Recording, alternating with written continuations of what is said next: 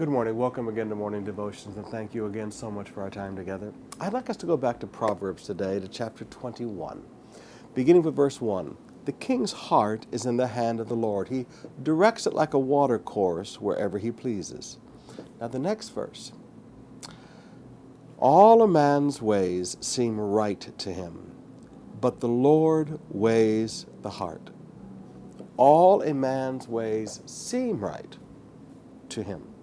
All a man's ways, not a few, not some, not 50-50. This is what the Bible says. You and I do things because it seems right to us.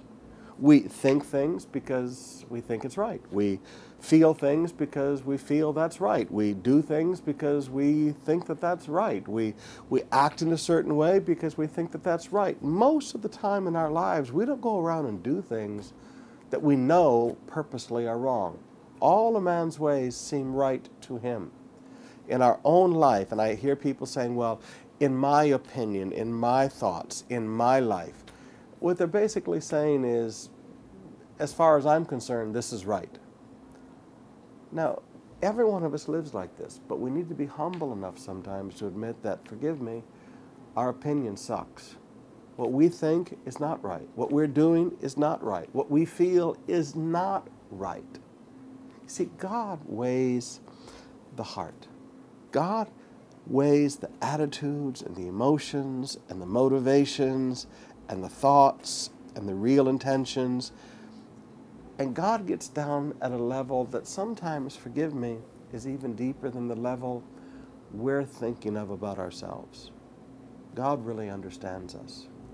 I would challenge you today.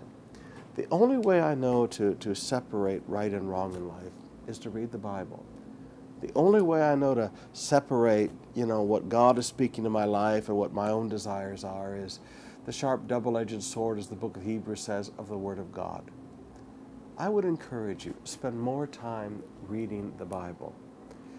Just because everybody else is doing something, just because that's what the majority feel, doesn't make it right. And forgive me, just because you and I in our own opinion think it's right, doesn't make it right. Let's come to God and be humble enough to let God weigh our hearts and let God work on our hearts. I've often said that when I was a young man, I thought things like smoking and drinking and pornography and lust and all those things, I thought those were the really hard things. They're not. These things of the heart, these are the really hard ones.